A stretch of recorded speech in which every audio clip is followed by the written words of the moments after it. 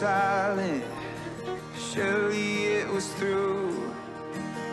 But since when has impossible ever stopped you? Friday's disappointment is Sunday's empty tomb. Since when has impossible ever stopped you? This is the sound of dry bones rattling. This is the praise make a dead man walk again. Open the grave, I'm coming out. I'm gonna live again. This is the sound of dry bones rattling. Yeah.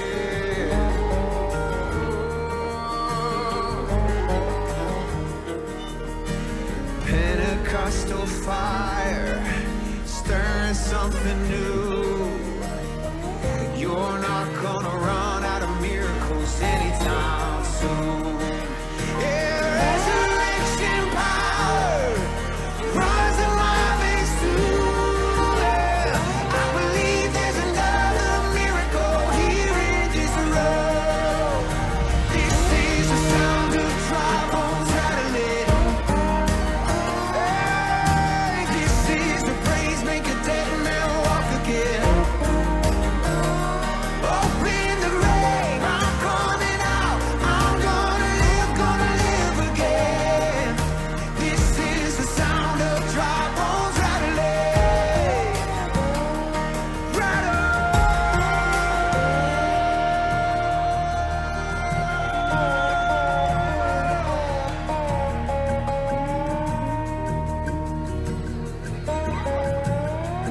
My God is able to save and deliver and heal and restore anything that He wants to.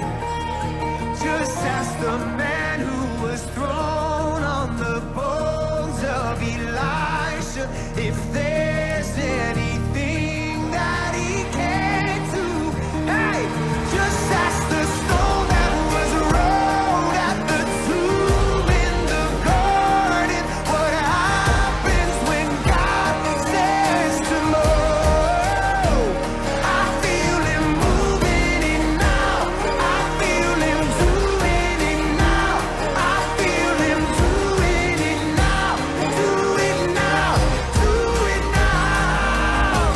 This is the sound of dry bones rattling. This is the praise make a dead man walk again.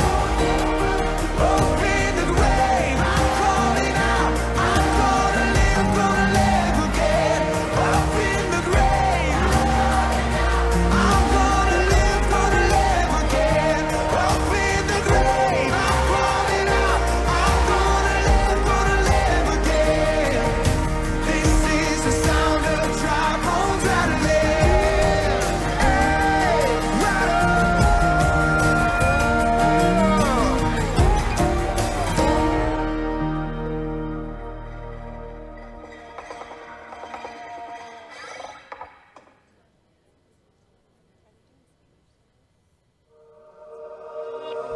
SOS, I'm a castaway, trying to make it back home. Hope is far and I'm losing faith, thirsting deep in my soul. I fell for the lies that they sold me, a mirage that left my spirits broken. Now I need you to show me I'm not on my own. Tired of wandering alone. I hear your voice call me home.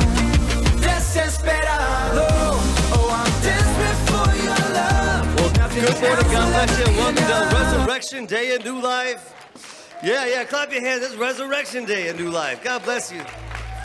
God bless each and every one of you. And, you know, I know the parking lot was tough on your way in. You got here anytime early, but But we had a pretty packed house at the 9 o'clock service, and thank you for coming to the 11 o'clock and bringing your friends and your family. I've met so many of you new people, and some people just making this trip over to church on a wonderful Sunday morning. I'm Jason Linkis. If you don't know me, my lovely wife Mindy Linkis just sat down right there, and you'll be hearing from her today. And my father, you'll be hearing a bit from him as well.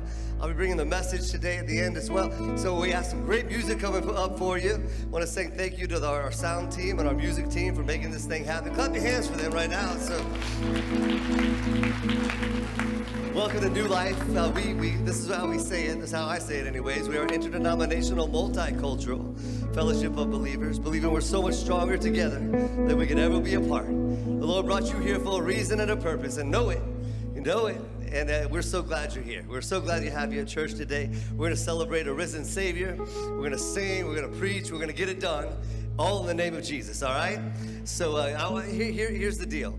So normally when we have a service like weekly, everybody kind of stands up and we praise together. And I want you to say that we're not requiring that today, but we are saying you're totally welcome, and I hope you will. Stand when you feel like standing. Clap when you feel like clapping. Sing. The words will be up there. You can sing along with whatever songs you know or you get to know.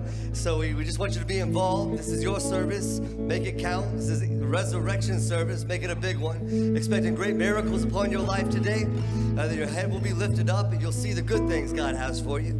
That our lives will line up completely with the will of God, and we're not afraid of the will of God in New Life. We know that's the best thing for us. That's a will of grace and love and opportunity and favor. He loves you like that, and we're going to preach about it and sing about it today. So get started with a great song with one of our directors of our music, one of our music worship leaders, and we're going to be going through this thing. And I want you to be happy, celebrate, and clap your hands and shout to God, because He's worth our praise. Come on, somebody say amen.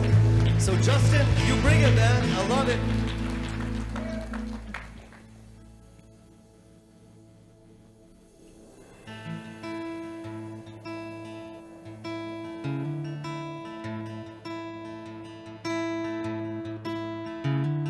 Alone in my sorrow and dead in my sin, lost without hope with no place to begin. Your love made a way to let mercy come in. When death was arrested and my life began, and ash was redeemed, only beauty remains. And my orphan heart was given a name. My mourning grew quiet, my feet rose to dance. When death was arrested and my life began. Oh, your grace, so free, washes over me. You have made me new, now life begins with you. And it's your endless love pouring down on us. You have made us new, now life begins with you. Released from my chains, I'm a prisoner no more. My shame was a ransom He faithfully bore. He canceled my debt and He called me His friend. When death was arrested and my life began, yeah. And oh, your grace, so free, washes over me.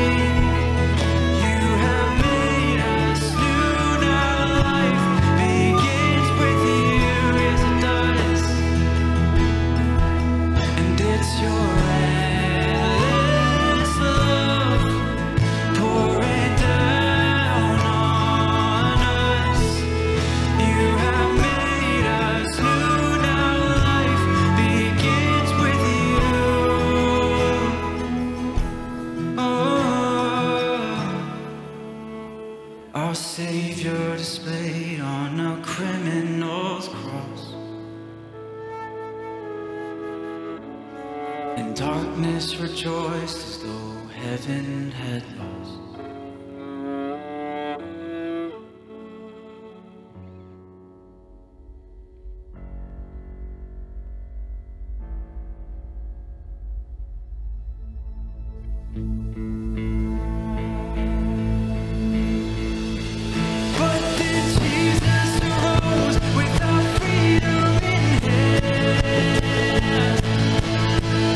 And that's when death was arrested and my life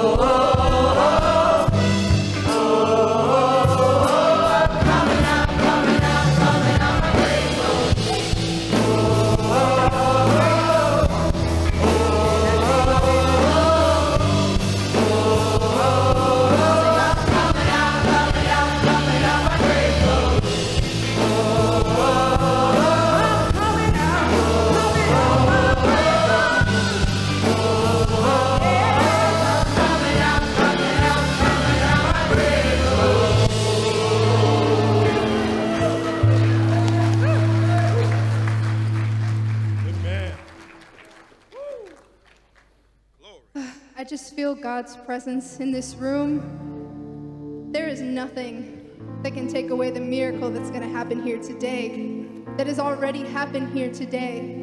And as I was praying and preparing for this Easter Sunday, there was a voice in my head that kept saying, "Who are you?" And I kept saying, like, yeah, who am I? Who am I to come up here? Who am I to do what I do? But an even more powerful, still small voice said, "You are mine." He said, "You are mine." You, every single person that's listening to this right now, you belong to God. And He has a miracle for you farther beyond your wildest dreams, beyond everything that you could ever ask for. As we sing this song today and just worship, I just encourage everyone to reach out, stand up, reach out your hands and sing this song and accept this miracle in your life today. The one who made the blind to see is moving here in front of me, moving here in front of me. The one who made the deaf to hear, silencing my every fear, silencing my every fear. Say, I believe in you, I believe in you. You're the God of miracles. He is the God of miracles today and every day. I believe in you, I believe in you. You're the God of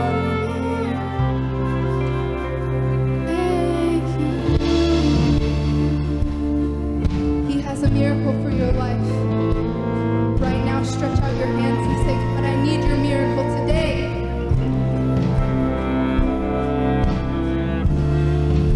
The one who does the impossible is reaching out to make me whole, reaching out to make me whole. The one who put death in its place. His life is flowing through my veins. I believe in you. I believe in you. You're the God of miracles. Yes, you are. I believe in you. I believe in you. You're the God of miracles. I believe in you. I believe in you. You're the God of miracles. God hears you. He sees you. He says it is yours. It is yours today. I believe in you. Everything is yours today. I believe in you. Have faith in Him. Open your You're the God of miracles.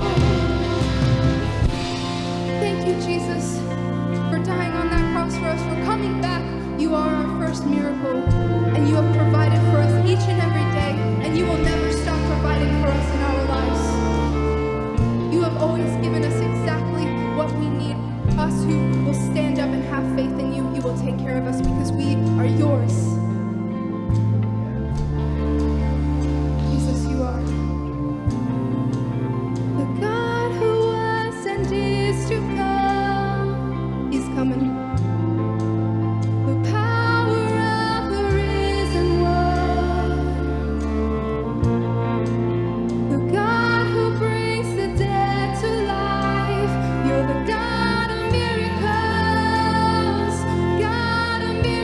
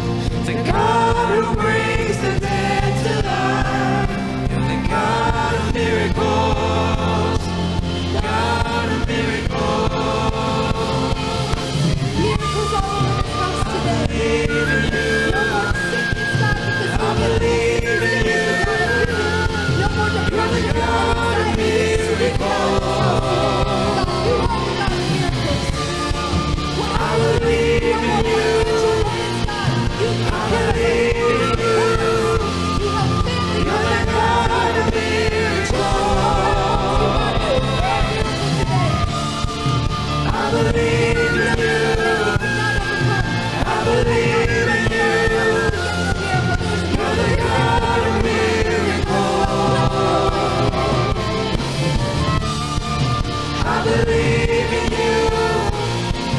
I believe in you. You're the God of miracles.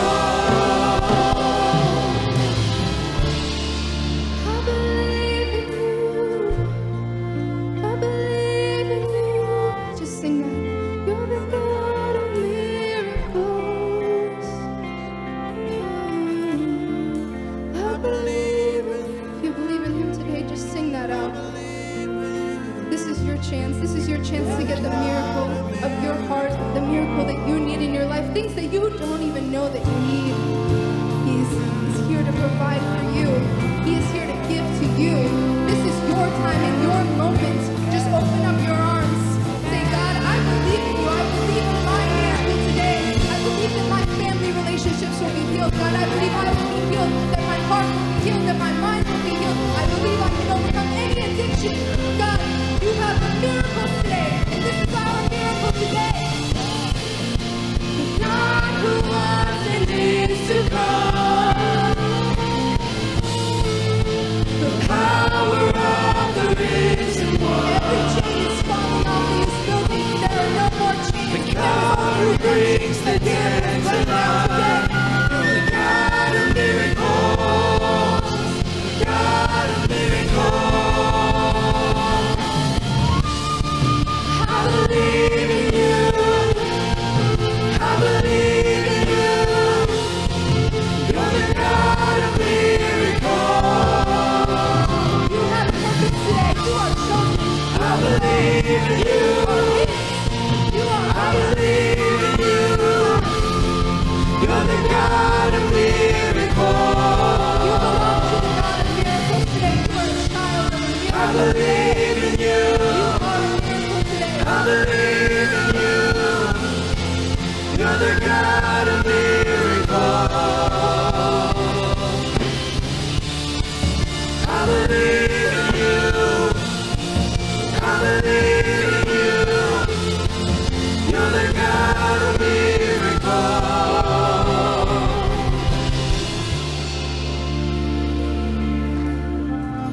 Thank you, Jesus.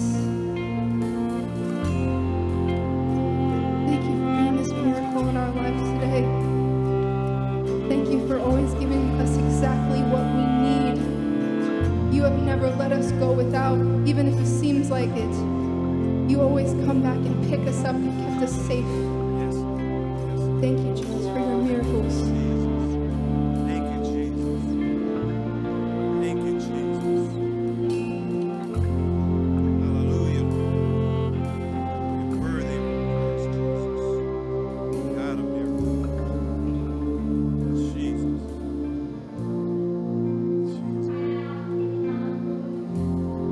The Spirit died after every drop of blood poured out from his body on the cross, on that skull-shaped hill. There was a man, a rich man named Joseph, and he got permission and he came and he took the body of our Savior, lifeless Savior. They took the body and placed it in a tomb, this man's own tomb, which he had recently cut out of a rock. In this garden, he cut out this tomb. I'm talking about, this was a tomb where they spared no expense. They made sure we knew this guy was rich. They didn't have any shortcuts. This was a really nice tomb, a new tomb. Nobody had ever been laid in it before. And I thought about cutting out of a rock. And I was thinking about in Exodus, when God was helping his people way back in the days of Moses, he cut two tablets of stone and called him and said, come up here. come up here to me. I'm on the mountain. Come on up. I got something to help you out. He gave him these 2 tablets. You know what these 2 tablets are? It's the commandments. Written on the stone. He said it was written for your instruction. They ended up not really working. Nobody could keep up. Yes. Don't you ever just feel like sometimes you just can't keep up? Moses ended up shattering the 10 commandments. And Jesus says, come on, let's make 2 more in the same fashion as the first ones that you broke. So he made it and he wrote the very same words, still trying to help people out. But Jeremiah saw the future. Jeremiah 31:33 speaks of our time. And in Jeremiah 31:33 it says that he saw the covenant.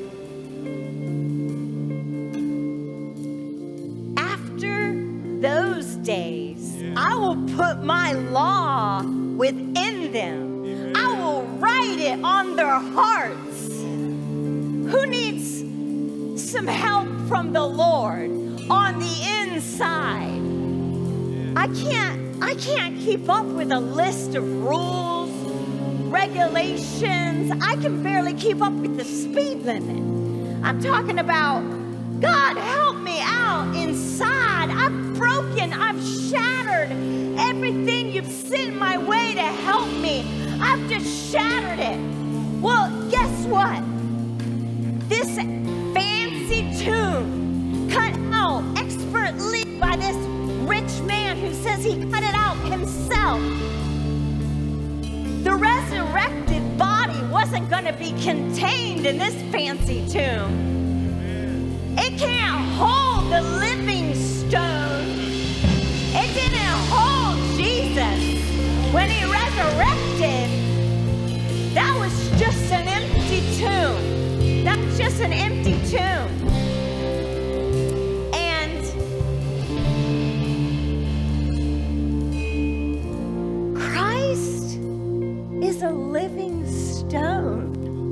A tomb can't hold the living. A tomb, a graveyard, isn't meant for the living to be in there.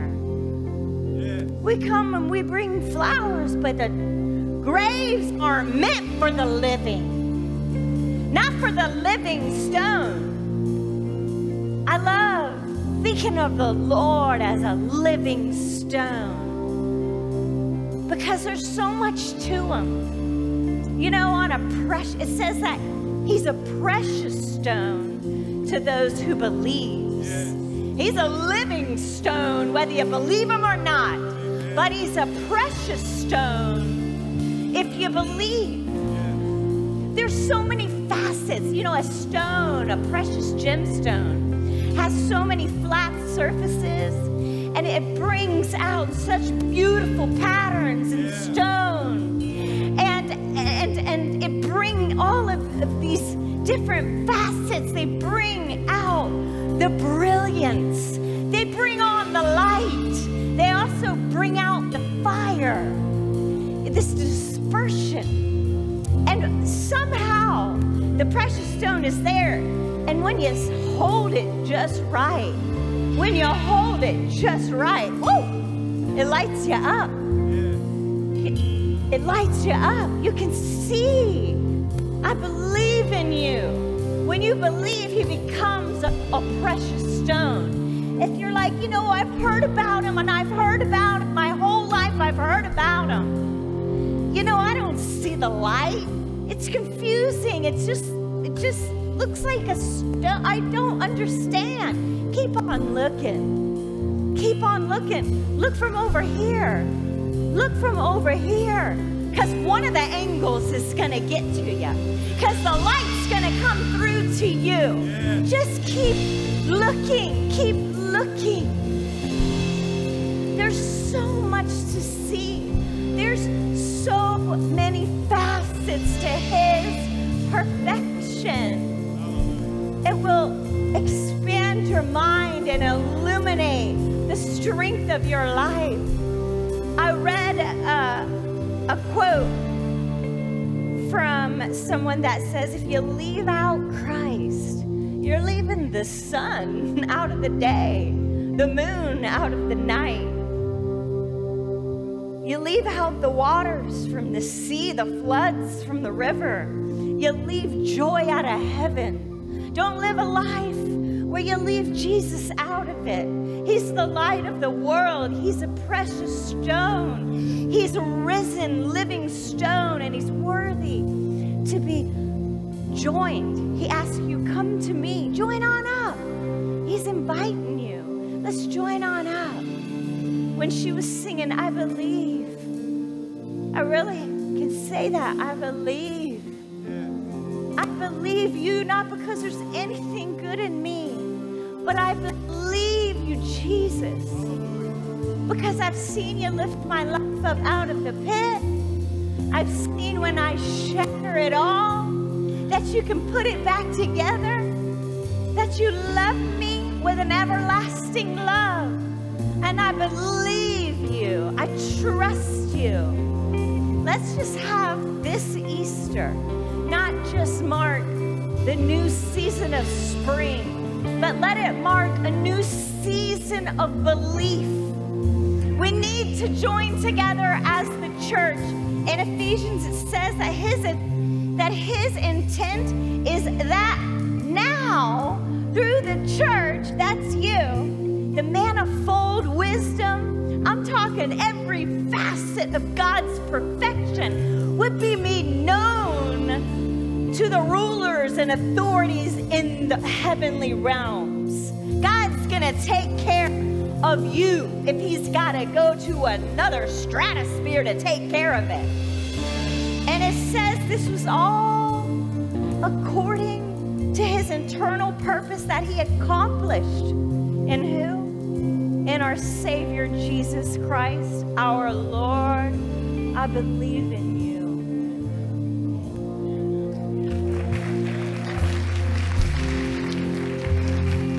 Amen. Clap your hands for Pastor Mindy today. That's good stuff.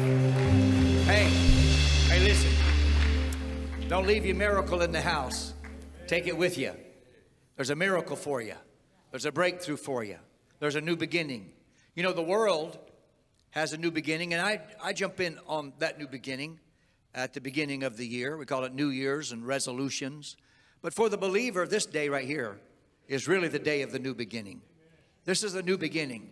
Jesus said, I have done a new thing. Let this new thing begin in you. Let a new thing, new life, new power, new healing, a new miracle begin in you today. Today is the day of miracles for you, the believer. Somebody shout amen today. Come on, shout amen today. Today is your day. It's the day of your miracle and the day of your new beginning. And thank you for being a part. Clap your hands for this team up here. Man, what a great team going on. We got it going on. You're going to love this. You already do. You already do. Beautiful music, beautiful band and orchestra, and beautiful people just bringing it. We thank God for it. You know what? I didn't mention this the first service, but there's one people that we so many times don't mention when we're thanking people. And we don't thank enough the tech people, the people in the tech department, right? And the only time you ever notice them is when they mess up. And they just don't mess up. So clap your hands for them anyway, right back there. We thank God for you. You're so beautiful. Thank God for all of you, for the work you've put in. I know that the work has been put in because I've heard Sandra singing this for 3 months. I'll tell you, she sings all of this. I know this music, but I've never seen it so good as it is up here. We love it, and we welcome you today. We're blessed by you. We want to do something maybe we don't do usually on Easter. We're going to welcome our first-time guests today. So I'm going to ask that our lights come up. Look, I didn't even have to ask. There, see? Clap your hands for the tech team. There you go, right? I just mentioned it. They come up. Our ushers are coming, and we're going to ask you, if you're a first-time guest, if you would allow us to know who you are and where you are. We'd like to give you a guest card. I love you, Skip. You're a champion, man. We bless you. I love you guys and bless you all. If you're a first-time guest right there, all right. There you go. Clap your hands for her. Welcome, hon. What's your name? Yes, your first time? And what's your name? And your first time guests? Well, where you been so long? Welcome back. We clap our hands for you and welcome you to New Life. This is your house now. God bless you. I think we have some other, raise your hand real high if you're a first time guest. We don't know where you are. All over the building. Come on, church, clap your hands for our first time people right here. Jim. Hey, Jim. You missed us over here. Clap your hands really high. All right. Just that. Yeah. Just for the first-time guests, I don't think we mentioned it in the first service, but we have a gift bag for you. It's in the cafe area, so when you go out, don't forget to go get your bag, okay? It's got a bunch of fun stuff in there for you, T-shirts and such. Yeah. A T-shirt in it? I never get a T-shirt. I never get one. You got to be a new member or a first-time guest. I've been here 38 years. I don't get a T-shirt, all right? I guess I'll have to buy one, right? I guess I will. So I will. They're beautiful. They're neat. We want you to have it. So go by and pick up your T-shirt. And maybe in that somebody didn't get one in the first service, maybe I'll get theirs. Anyway, hallelujah. Anyway, we love you. And please fill out that guest card. And we're glad you're here. We love this house, a house of love. There's love in this house. We love you. How many of you know that faith works by love? And we love you. So thank you for being here today. If you're here forever or if you're here for the first time, you're part of this great house today. And we want you to come back. You know, this is the day of new beginnings. And people are coming back to church. You know, COVID took a real hit on the church, on a lot of things, but certainly the church. And welcome back. We're inviting people back into church that haven't been here for a while. Thank you for trusting and believing and staying faithful even when you were in the house. Thank you for being here today and welcome back. Clap your hands and welcome back some people that are coming back after COVID. We love you. Minister AC, I love you up front, man. Love your family. We love all of you and welcome to the house. Please fill out that guest card, place in the offering plate. Let me say that we have church here all week long. I do a Wednesday night. Let me say this to you, that Jesus was busy on Sunday afternoon after his resurrection. He arose and Mary clung to him. And he said, don't cling to me, for I must go to my Father. And that night he came back to his disciples. So I'm going to tell you Wednesday night what he was doing when he went away. While he was away, I want to tell you what he was doing on Sunday afternoon. It's a good thing. Thursday nights, a great Bible study with Michael and Sally. We have a Sunday night celebration of a Tuesday night. It's just a great place to be. And we want you to be here with us. Come to church and be blessed. But certainly come on Sunday and welcome back to the house of God. We're blessed you're here. Our ushers are coming back and we're going to invest today. And I thank you for your faithfulness. Thank you for your faithfulness. You know, we don't own a Burger King. We don't have an I-95 hotel that we are putting people in, but we have you. For 38 years, we have survived and we have thrived because of a people that love the Lord and have placed their gifting into that blue bag right there. That's how we make it. Every year, year after year, for 38 years, we're still here feeding the hungry, reaching the world, and preaching the gospel and celebrating Christ. Isn't it cool? It's because of people that are so faithful. You know, our pastor has a massive vision. Our pastors do, and Pastor Jason shared with us the vision of the future. It's out there in the mall. It's rolling in the mall on the screen. And it's a major, major vision of building our school right back here. We have all this property all the way to the billboards. It's New Life property.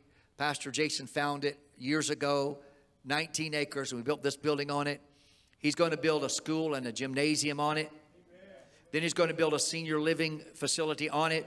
And you know what? We believe we're going to do it for cash. We believe we're going to do it for cash. And we're going to educate children. We're going to teach them music. We're going to teach them technology. We're going to have it equipped so beautifully. We're going to raise up our community of worshipers and worship. You know that these people on this platform here, these people are from our church. We didn't bring these people in. You know, these singers, they're ours. They came right out of our children's ministry, our youth ministry. Clap your hands for them. They come up and they worship and they become adults. And we love it. And we love it, man. And they're talented and they're anointed. And we want to raise up an army of worshipers out of this building back here and out of this building here. We want to do that. So I believe that people are going to give to it. And I'm just saying, I'm going to be your front man, Pastor. I'm just saying it. I just believe people are going to build it for cash. Amen. Well, when you're going to build it, Pastor, Dr. Linkus, when you give the cash. Right. I believe a lot of things. You know, I'm a believer. I've believed for 38 years, and the Lord has never let us down. I believe there'll be $1 million gifts. And don't laugh, because when the Lord told Abraham about Isaac, Sarah laughed. The Lord didn't like it. So don't laugh at a miracle. So just come next Sunday, and I'll tell you about the $1 million. You got to be here. I'm not going to call you. I'm just going to tell you. God's going to raise up people. Amen. And we're going to do the work. And we're going to make it happen. Somebody's staring at me now. Got real quiet in here. Hallelujah. But God bless you for your giving. Say, well, I don't have but $10, Larry. Put in an offering. I don't have anything, Larry. Welcome. We're glad you're here. You're welcome. If you're broke or if you're not, we're not about your money. We're about the kingdom of God. And we love you. And we pray over our giving today. Lord, we thank you. We give you praise. We thank you for a people that care so very much and that invest so very much. Jesus. Yes. I just thank you for what you just told me. I just thank you. Thank you that I wasn't just talking. Lord, that I was being obedient to you. And that your miracle is going to happen financially for this school, this gymnasium back here, for this sports center. Thank you, Jesus. Oh, whew. Thank you. Somebody better thank him. Somebody better thank him today. God bless you as you give. And come on, team. Clap your hands for this team, man. They're massive. Carry on. Our pastor's coming. Our music's singing. Let's do some good.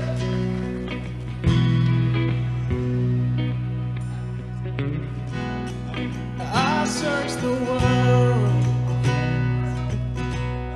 but it couldn't fill me. Man's empty praise and treasures that fade are never enough. Then you came along and put me back together. Every desire is now satisfied here in your love. Oh, there's nothing better than you. There's nothing better than you. Oh, there's nothing is better than you. Yes, I know it's true, and I'm not afraid to show you my weakness, my failures and flaws. Lord, you've seen them all, and you still call me friend. 'Cause the God of the mountain is the God of the valley, and there's not a place your mercy and grace won't find me again. Oh, there's nothing better than you. There's nothing better than you. Lord, there's nothing is better than you. You turn mourning to dancing. You turn beauty for ashes. You turn shame into glory. You're the only one who can. You turn graves into gardens. You turn bones into armies. You turn seas into highways. You're the only one who can. Oh, there's nothing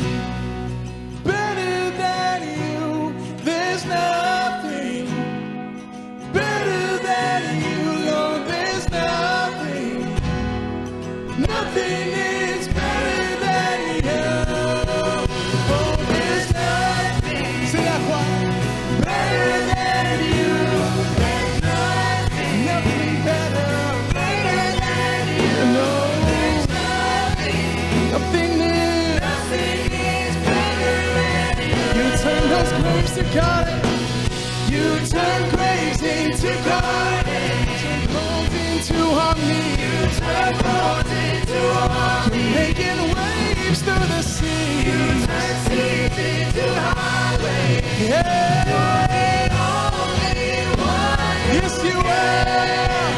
You're the only one who can. Say it out. You're the only one who can.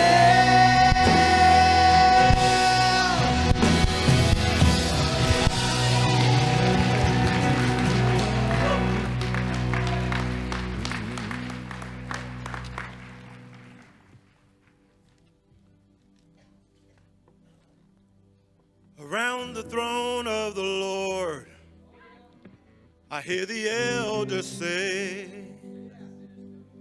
at the feet of the King, there's a constant offering. Around the throne of the Lord, they never cease to sing. At the feet of the King, there's a common thing. So they cry, holy, holy Lord. So we cry, holy, holy God. Hey. Ooh. At the feet of my King.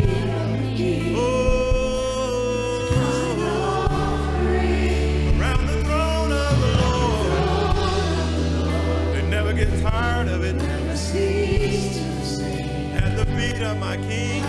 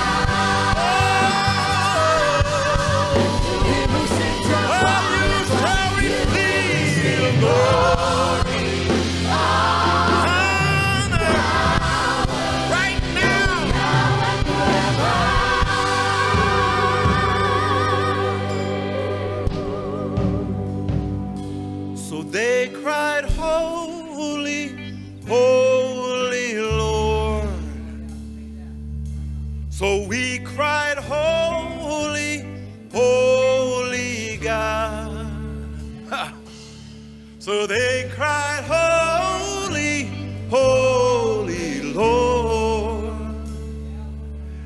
And we cried, holy, holy God.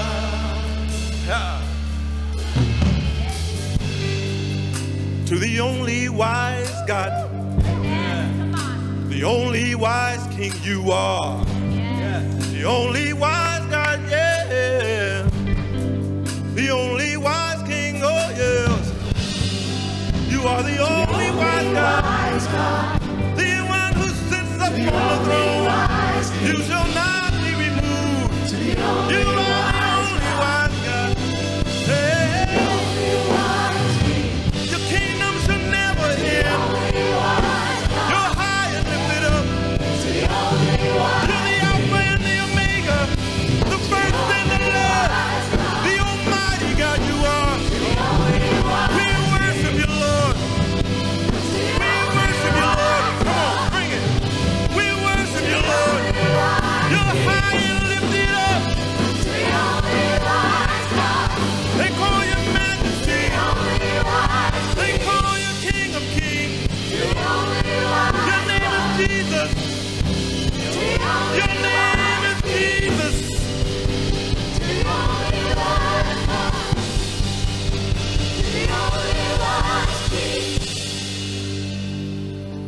So they cried, holy, holy Lord. So we cried, holy, holy God. Help me, choir. So they cried, holy, holy Lord. So we cried, holy, holy God.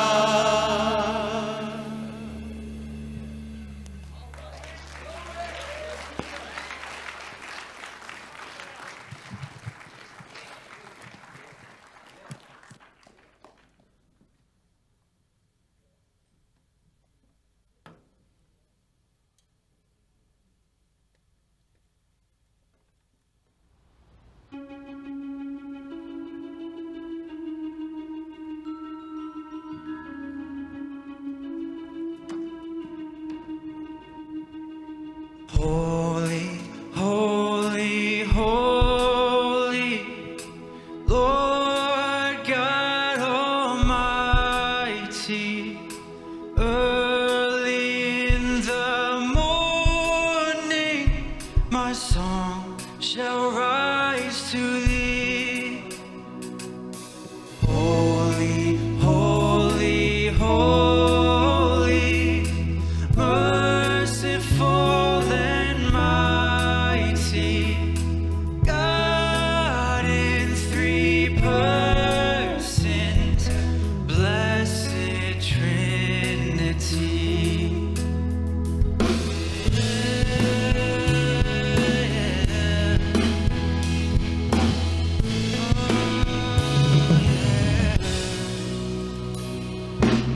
And I hear a lot about sinners, and don't think that I'd be a saint.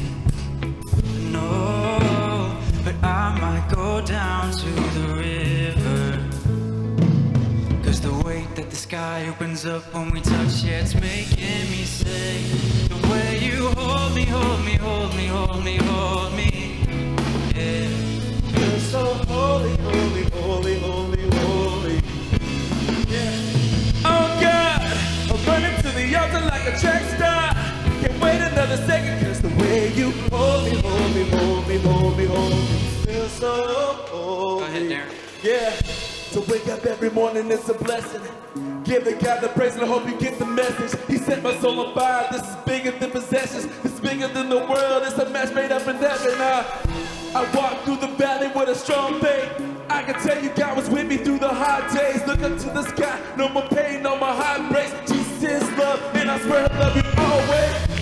God is my light and my salvation. He's my peace against the storm. He's my Lord and only Savior. When He freed me from the shackles, I'm a sister. He forgave him. He paid the biggest price. I don't know how I repay him, but I feel the Holy Spirit moving in the room.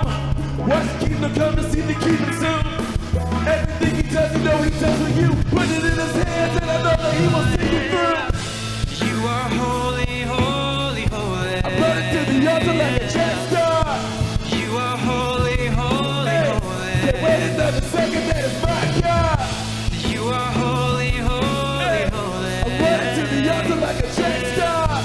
You are holy, holy, holy. Can't wait another second, that is my God. You are holy, holy, holy. Yes, you are God. You are holy.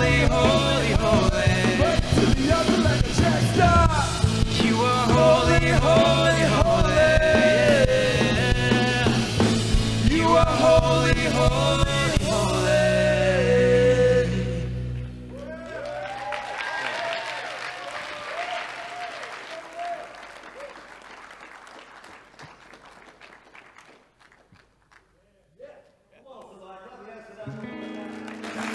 I'm running to the altar like a track star. Come on now, come on. Hey, Darian wrote that rap, by the way. I like that. Clap your hands for that. It was a wonderful one. Hey, welcome to church. Man, I tell you what, today has been an awesome day so far. It's just about to get better. Get some more word in you. Get some more life in you. How many of you know the word of God calls itself the seed of God? Comes get in your heart and your mind and grow up in you. Change things of your life and in your life and around you, people's lives around you. Man, who desperately need some hope. How many of you know there is hope in Jesus Christ? The word calls him an anchor for your soul. That's a hope, is an anchor for your soul. You anchor yourself to him, man. You're going to be all right. And today we'll be talking about some things that'll help get us there. Some things that we look at, that we look about in this death, burial, resurrection of our Savior and his ascension as well, as he ascended. And that right now he's sitting. You know, we tell you what, we're going to talk about these things today, but first of all, he sat you. When you believe, the word said he sat you with him in heavenly places. So even though you're sitting here, you're also sitting there. You're also sitting in a spiritual realm in heavenly places. That's what happens when you believe. The Lord just sets you there. You didn't deserve it. You didn't earn it. He makes that real clear. He wants all the glory. And it's okay when you mess up. He just gets you back up. He wants you to not mess. Hey, look, I want you to mess up less. But let me just tell you, I want to mess up less. But here's the thing. Even when we do mess up, he doesn't throw us away. Aren't you glad about a God like that? He went ahead and took care of things. And we just have to, as Paul says in his writings, he says, I just have to learn to live up to what I've already attained in Jesus Christ. He's already done it for me. I just got to live like it. You know what I'm saying? My life gets better as I do. The grace just takes over and the love takes over. And we learn to love this God even more. He loves you. Let me just tell you what, the Lord loves you. And you're loved in this house. This is a place of love and a place of grace. If you're looking for some love and some grace, come on to New Life Space Coast. Hello to our friends watching all across the world over there. Great to have you guys. New Life Nepal checking in right here. Bogota checking in right here. Our churches and ministries that we support all around the world. God bless you and thank you for being here with us and your friends as you tell them at our new website, newlifespacecoast.com.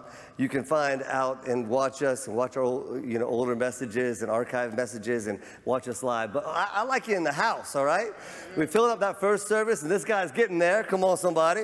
This guy's getting there. And with our 11 o'clock service, we're so blessed to have you here and to see what God is doing in our hearts and in our lives. The Lord, let me just tell you what, he laid down his life that you might have life and to have it to the full. And he wants you to have an abundant life. And I'm going to prove that to you by the word today. Is somebody ready for the word? Amen. Matthew chapter 27, we're going to start there.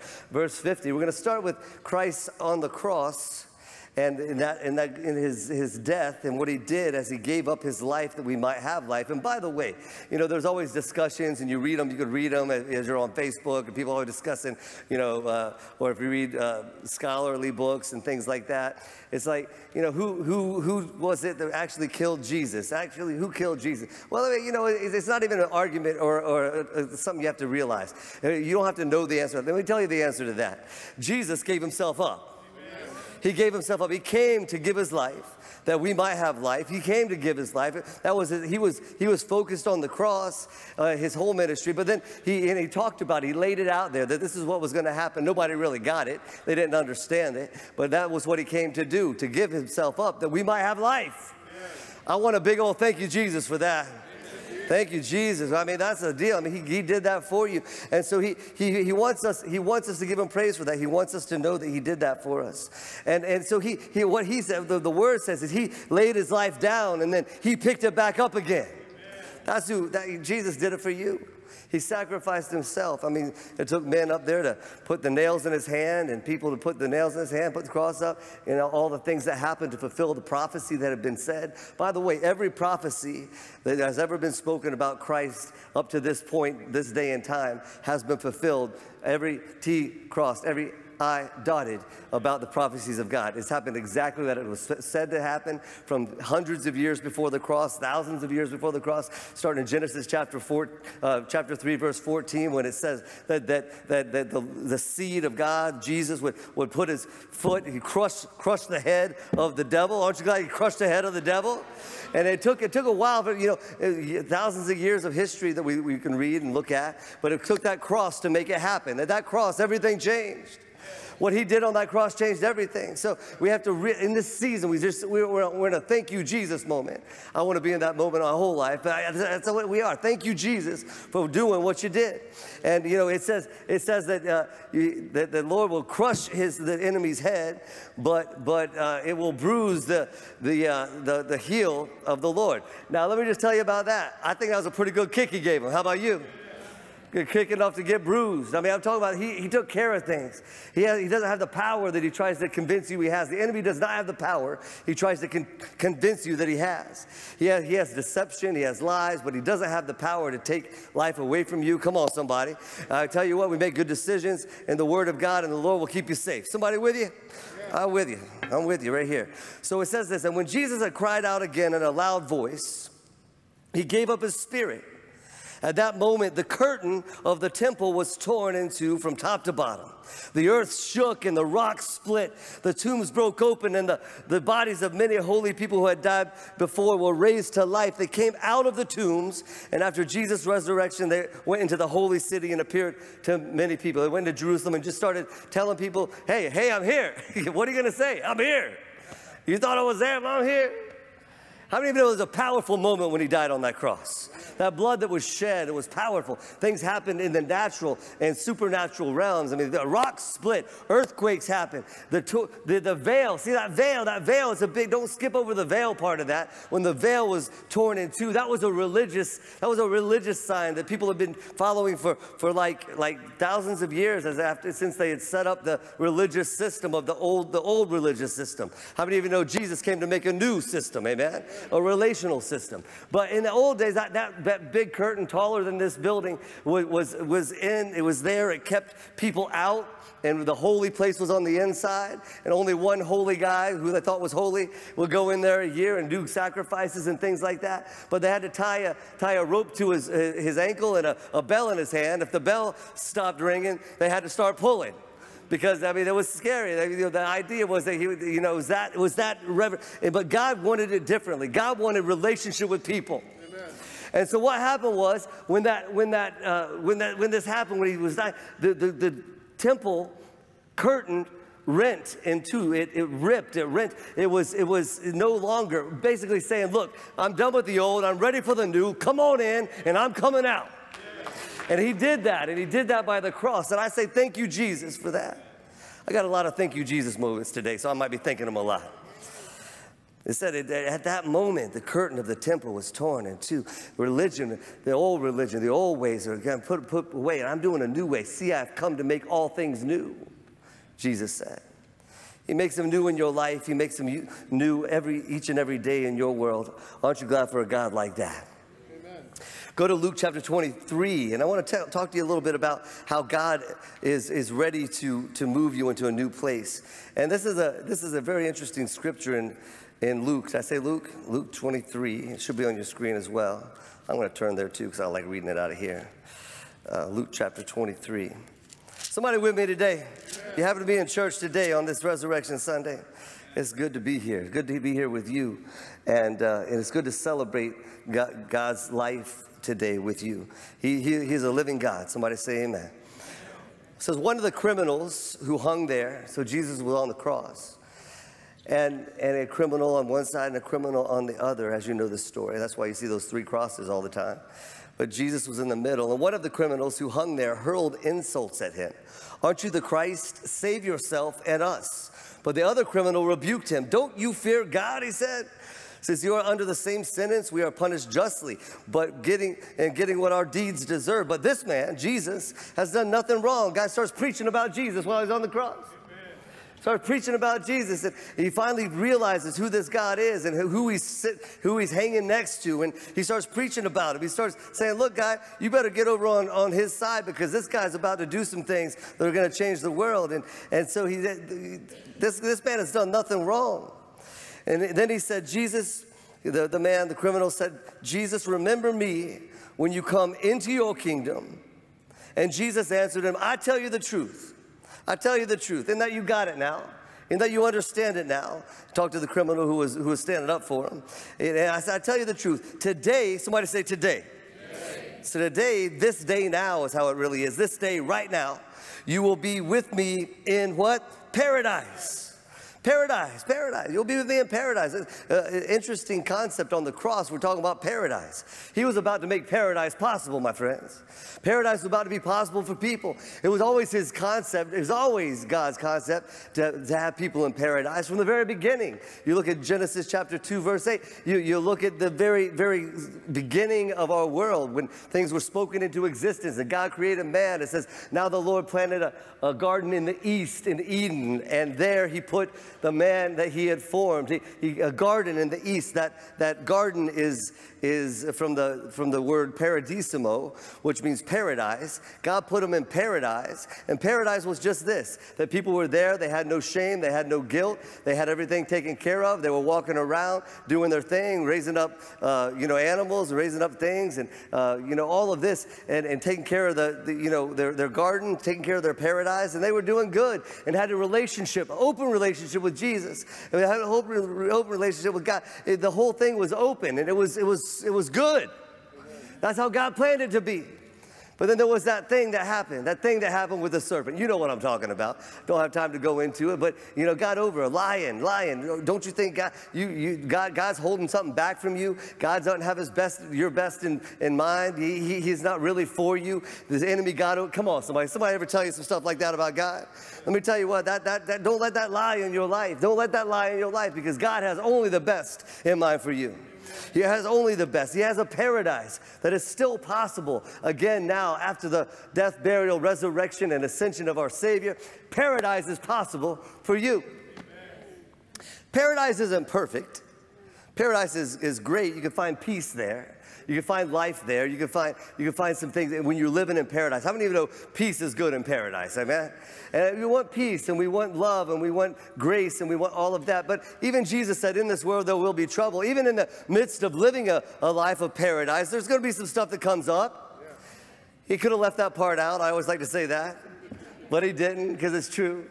And we know we have issues, we have troubles in our life, and the way we deal with that means everything. We need to stay with a paradise mentality, even when we're going through struggles and troubles.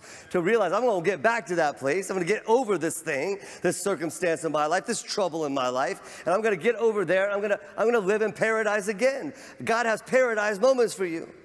And paradise for you to live in. He wants that kind of life for you. That's what you are created for. That's where you work out the best. Amen. But there's storms. Even in paradise, you're sitting there, drinking your, whatever you're drinking, and water. He's drinking water. You're in paradise, and he's doing that, and your iced tea with lemon and whatever else some of you drink. I know you. And all of those things. So you're sitting there, you're enjoying, you're relaxed, you're doing your thing, and then all of a sudden you see the storm coming. And what do you got to do? You got to run for shelter. You got to get out of that place. The lightning's coming and things are going. But even in this world, there will be trouble. Come on. But the Lord said, take heart. He said, I have overcome the world. And he invites us into that overcoming. And I say again, thank you, Jesus.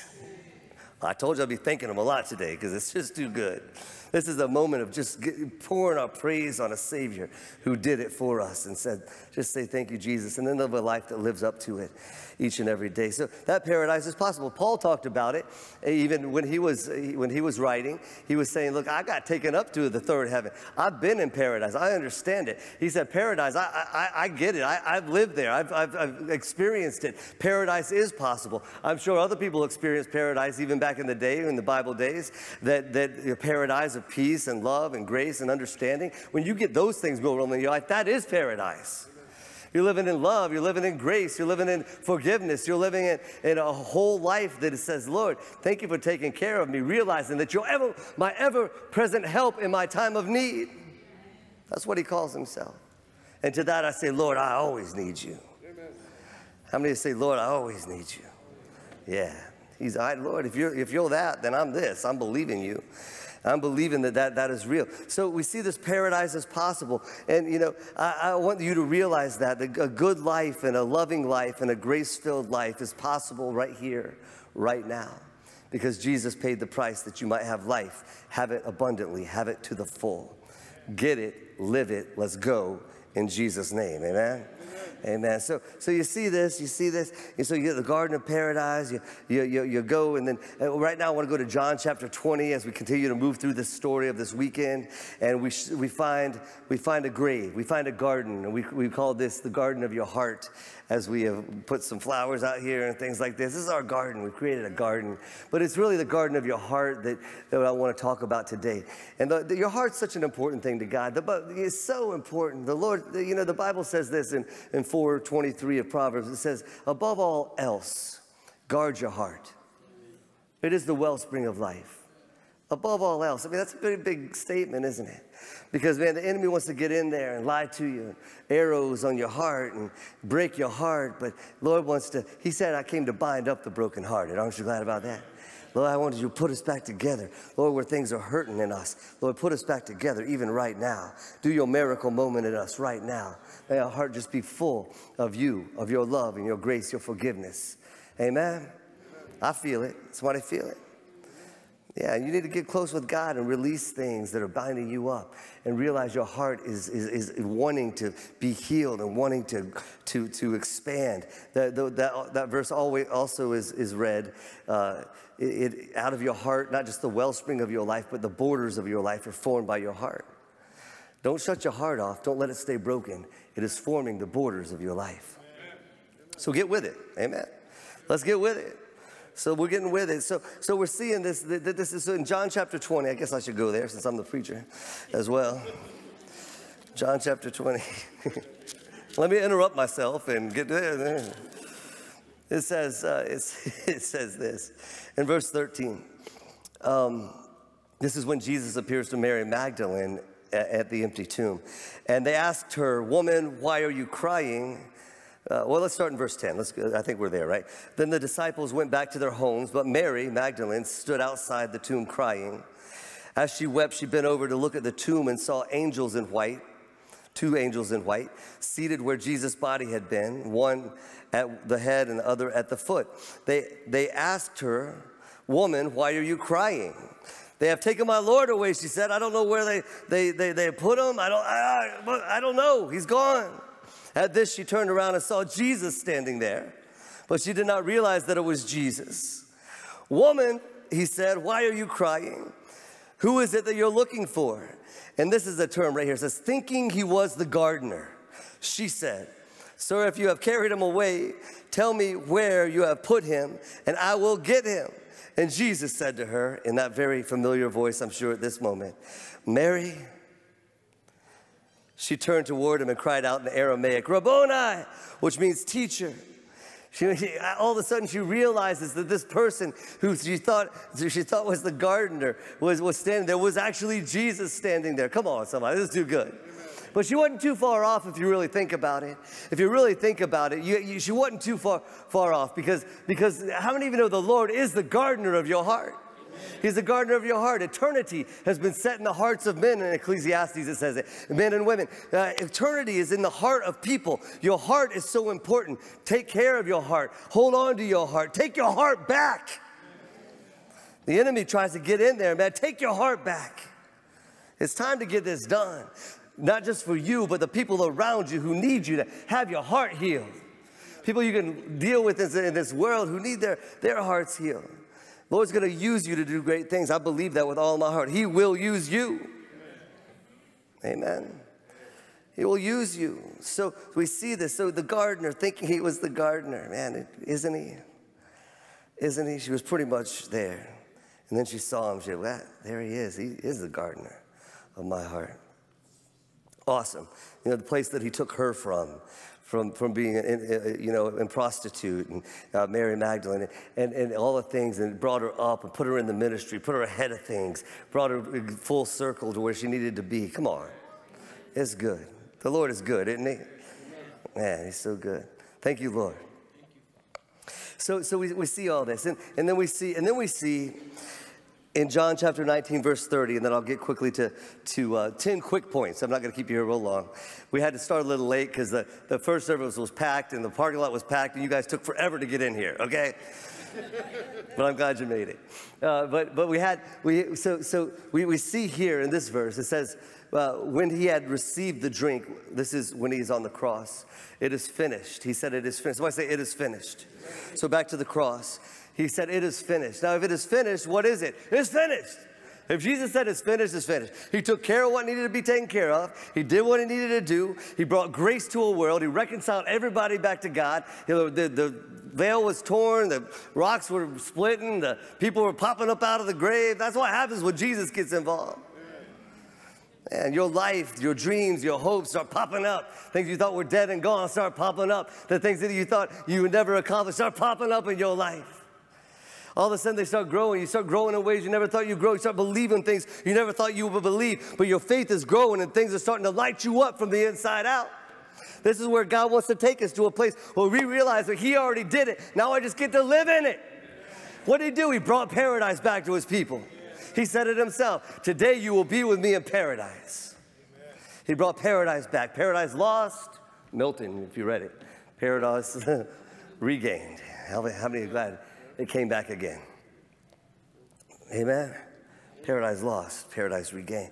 So we see this. So Paul understood this. We dealt with him a little bit earlier. But I'm going to go through 10 quick points. It'll take about 7 minutes to do it, I think.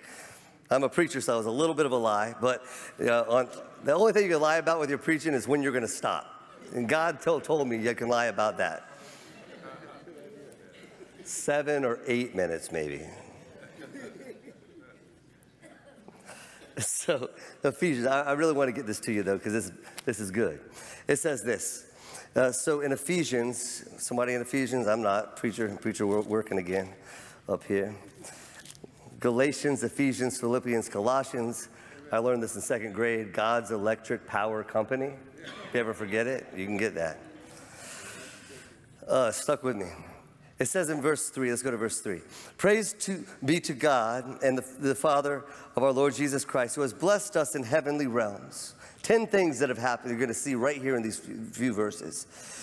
He's done some things for you. Because it is finished, these things are real to you today. I want you to know them, get them, embrace them, understand them, live like it's true because it's true.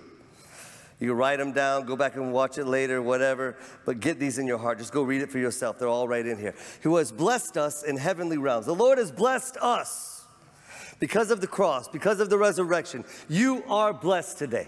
I want you to start receiving, like you've never before, the blessings of God. Believing that you are blessed, believing that your actions today or what you did wrong are going to keep you from the blessing of God. Listen, I just say line yourself up with the things of God. The blessings are coming. Seeking first his kingdom and his righteousness. He blessed us with what? Every spiritual blessing. And everything is spiritual, by the way. And so every spiritual blessing has been given to you. Don't doubt it. Embrace it. Live like it. Verse 4. It says, for he chose us. Oh my, what? He chose us. He chose you. You are chosen by God. There's nobody in here that hasn't been chosen by God. Everybody he put on this earth, he chose for a reason. Gave a destiny and a purpose. We don't all follow it, but it's there. It's there. It might be laying dormant, but it's there. God wants to open it up and make it real in your life today. Somebody with me? What else did he do? He chose us in him before creation of the world to be holy and blameless in his sight. It says right here, in love, he also predestined us. Now, don't get too caught up in that. There's a lot of talk about that predestined thing, and people fight over that all in forums and listening and reading and all those things. But here's the thing. Predestined us. Don't be afraid of being predestined. It's not like you're a robot and you got to do everything, you know what I'm saying? You got free will. Come on, somebody. But he predestined us to be adopted. What did he predestine us to do? Right here. I could have said preachers a lot of wrong preaching. Right here. Here it is. Predestined us to be adopted as sons and daughters through Jesus Christ according to his pleasure and will. What have you been predestined to do? To be a family. To be a family, to be a son, to be a daughter of God, to be a family in the family of God. That's what he predestined. He wanted you to be here today. He wanted you to find a family, yourself, be a part of God's family, be an heir, realize your inheritance. He wanted all this to happen for you because he loves you like that. He wants you to get together with some people in a church like this one, or a church preaching the grace and love of Jesus Christ. And if you're, by the way, if you're not in here today and you're out there, and you find a church preaching the love and grace of Jesus Christ. And if they're not, leave.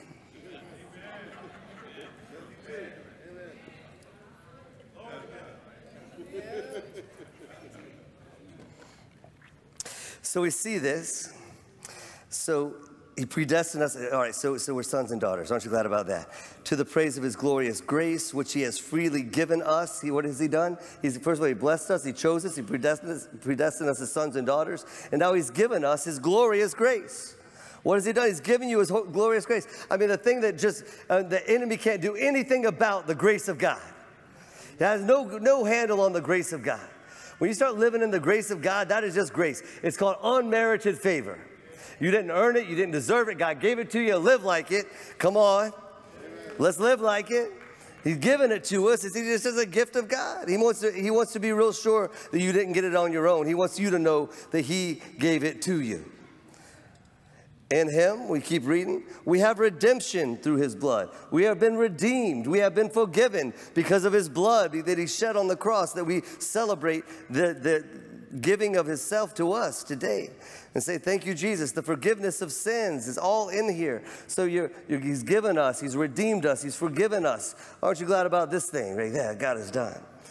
And then we see, as we keep going here, we keep seeing the things that God has done. Forget in accordance to his riches of grace that he lavished on us with wisdom and understanding. He has made known to us. Now he has made known to us. Now he's revealed some things to us. That's our next one. He's revealed some things to us. He's made known to us the mysteries of his will according to his good pleasure, which he had purposed in Christ. The deal is, look, it's no mystery anymore. It was a mystery. We talk about a mystery that has been revealed. That's because it was a mystery before the cross. Even Jesus' disciples, it was still a mystery to them all the way up to the cross. Even after the cross, it wasn't revealed. They couldn't get it. They couldn't grasp it. But how many of you know we get it today? You live in a pretty amazing place, this grace place you live in, because you get it today. We get to look back on it and find it and study it out and look at it and say, wow, look at what Jesus did for me. Act like you get it today. Right? We got to act like we get it. Why not act like we get it? Well, we know too many times we don't act like we get it, but we need to get it. This grace, the mystery is no longer a mystery. It's been revealed to the people through what Jesus did on the cross, what he purposed on the cross. Aren't you glad? Drop right down to verse 13, because I'm running out of time here on my 8 minutes. All right. And you were also what? Included in Christ. He included us. You were included in Christ when you heard the word of gospel of your salvation. You were included when? When you heard the word. When you heard the word. Come on, somebody. Well, how many of you are hearing the word today? You're included. You're included. Out there, you're included. You're included in Christ. He's included you. Don't feel excluded. And don't be lonely. Get over with some people loving you and gracing you and giving you the support that you need to get through this life. We're here every day supporting people in this life. Don't be lonely. Don't go it your own. You got people. Somebody say, I got people. Yeah, you do. And we got you. Included when you heard the word of the gospel of your salvation. Heard the word changes things. Having believed, you were marked. Then my last one, number 10. Been keeping up. Having believed, what? You were marked. When you believed, you were marked in him with a seal, the promised Holy Spirit. Having believed, you were marked in him. What is that mark that you have? It's the Spirit in you. When you put your faith in him and what he's done on the cross, when you start your belief system in the Lord Jesus Christ, you get sealed. He seals you with the Holy Spirit, who is a deposit guaranteeing our inheritance. You have a guaranteed inheritance. Actually, that's my last one. You have a guaranteed inheritance in God. A guaranteed inheritance. Thank you, Jesus. Amen. Thank you for guaranteeing my inheritance with the very Spirit that you have put within us, showing me from the inside out how to live this life and helping me through every situation and circumstance. Hard to get a guarantee nowadays in this world. You weren't guaranteed by God. You got that one. Our sound system at the house, like the sound bar, we lost the remote. It just completely disappeared. I don't know how that happens. We have looked everywhere. We can't find that thing. I think I probably put it in my pocket and washed it, and it went away. I have no idea. But I can't get the volume up without walking up and you know what I mean. Yeah. Well, by the way, it brings me back to childhood when I was about 6 or 7. When you remember when you just had channels 2, 6, and 9. You just had 2, 6, and does anybody remember that? The youngins won't remember that. 2, 6, and 9. You had to turn it like this on the dial of your television. But I remember that wasn't too hard because you get stuck on your shows on that. But I remember when we got cable for the first time. And then also we had this other box sitting on top of the thing, and it had its dial as well. No remotes back in that day with the cable box. And so I've been reminded of this recently. But it didn't matter that you didn't have a remote, because if you had kids in the house, they were the remote. And I remember my dad sitting there drinking his tea on the couch, going, "Hey, Jason. Hey, Jason, why don't you get on up there and turn on ESPN?" Come on. Well, you were either the remote control or the one telling the remote control to go do it. You know what I'm talking about. You know what it is. But so that's how I feel with this thing. But I had to get, you know, I would assume. So what I did, I went on Amazon, Mindy and I, and we started picking out remote. This thing's, they say this thing's gonna work. This thing's gonna do it. So we ordered it. We ordered the first one and got all excited. It came the next day on Amazon Prime. I get it out and I put the batteries in it. It doesn't work. It doesn't work. It doesn't look like the one that was on the screen. And so we called them, and they said, well, it's not guaranteed. How many of you know I like a guarantee? I like a guarantee. It's not guaranteed to work. Well, okay, I'm going to send it back to you anyways. You got to figure out what to do with it there, because I don't want it. But Lord guarantees. How many of you know He guarantees us? His guarantee is good. I've done it 4 times now. I have 4 remotes at the house. None of them work. So if you're techie, give me a call later, okay, and help me out. It doesn't work, but God's guarantee always works. God is the guaranteeing God, and you can take Him at His word. And that Holy Spirit within you, lighting you up from the inside out, working today. And to that, again, one last time, let's say, thank you, Jesus. Thank you, Jesus. Lord, we thank you. I want to just clap your hands and give Him praise. We thank you, Jesus. Lord, we love you, Jesus. We give you praise, Jesus. You're worthy of all of our praise. You're the risen one. You're the resurrected one, Lord, and you're resurrecting us with you. Every hope and dream and relationship, Lord, every job, every part of life, Lord, you're resurrecting our lives to higher things. Bow your heads with me. Lord, thank you for resurrecting us today. Thank you for resurrecting us today. Now, right now, everybody's head is bowed and eyes are closed, and I never want to leave a service without giving people an opportunity to put that faith in Jesus so you can receive this guarantee for yourself, your spirit in you, God's spirit in you, the Holy Spirit of God. And I tell you what, He wants you. He's after you. That's why you're here. That's why you're watching. That's why you're listening. That's why you're in the building, because you came here for something. And if you don't know this Christ, and maybe you never put your faith in Him, maybe you've been running, maybe you knew Him early in life, you've been running, and today you're coming back to Him, let me just tell you, come on back to Him. And don't take this moment for granted, this moment of grace and love and opportunity for a Savior to pull you completely in. Right now is your moment. Join the dozens at the first service whose lives were changed like this today, just this morning. Dozens and dozens of people saying yes to God. Running back to God. If that's you in the building, I'm going to ask you to do this. Everybody's head is bowed, eyes are closed, but I'm going to ask you to do this just so you and I can connect. And I want to pray. I'll be praying for you this week. And we want to I just want to pray for you. And I'm not going to call you out or point you out, nothing like that, just between me, you, and God. But if you need this Savior, you need to be running back to this Savior. If it's your time, let me just tell you what, and if you don't know Him, and it's your time, this is your time. I simply want you to do this. Faith is an act, it's a verb, and it's an action word. So I just simply want you to do this right now. Just simply raise up your hand Just simply raise up your hand right now, all over the building, raise up your hand. And by doing that, you're saying in your heart, yeah, Pastor Jason, that's me. I see you, I see you, I see you, I see you. I see you, I see you, and you, and you, and you. And the hands all over the building. Put your hand up if that's you. Don't leave this place without him. I see you. The Lord loves you. He loves you, he loves you, he loves you. Thank you, Lord, for the revelation of your grace and your love. Get into the hearts of these young ones and these older ones and the families, Lord, coming to you. We thank you, Jesus. Thank you, Jesus. We run to your throne of grace. I want everybody to say this prayer together, whether you raised your hand or no, you should have raised it, or if you did raise it. But I want everybody to say this. Say this. Say, Dear Lord Jesus, I believe in you. I put my faith in you. I thank you for the cross and your resurrection. And I thank you today for resurrecting me into your great salvation. In Jesus' name, amen and amen and amen. That happened all over the building, all over at home, all over the radio. It's happening. The Lord is good. Stand up and celebrate him today. We're going to sing a little bit. Come on now. He holds me, holds me, holds me, holds me, holds me. Yeah. He's so holy, holy, holy, holy, holy. Yeah. Oh God, running to the altar like a track star.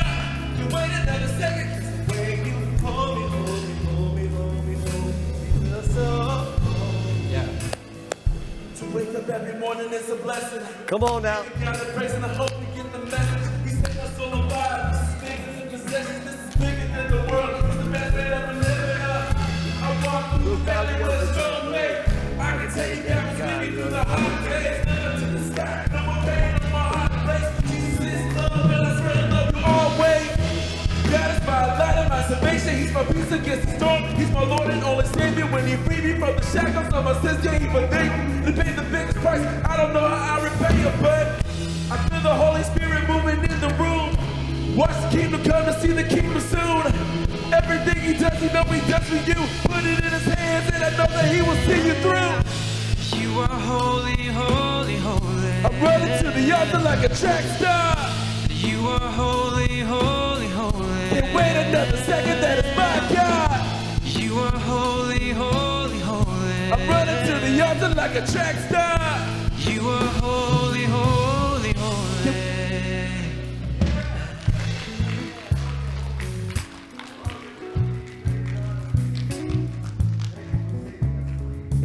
You're a wonderful God and we love you. Amen. In Jesus' name, amen. Prayer partners will be down here if you need prayer for anything in your life. If you raised your hand or know you should have come this way as we dismiss today, we're going to sing our way out. Hang out as long as you want to. Thank you for sharing your heart and life with us today and your family. We love you.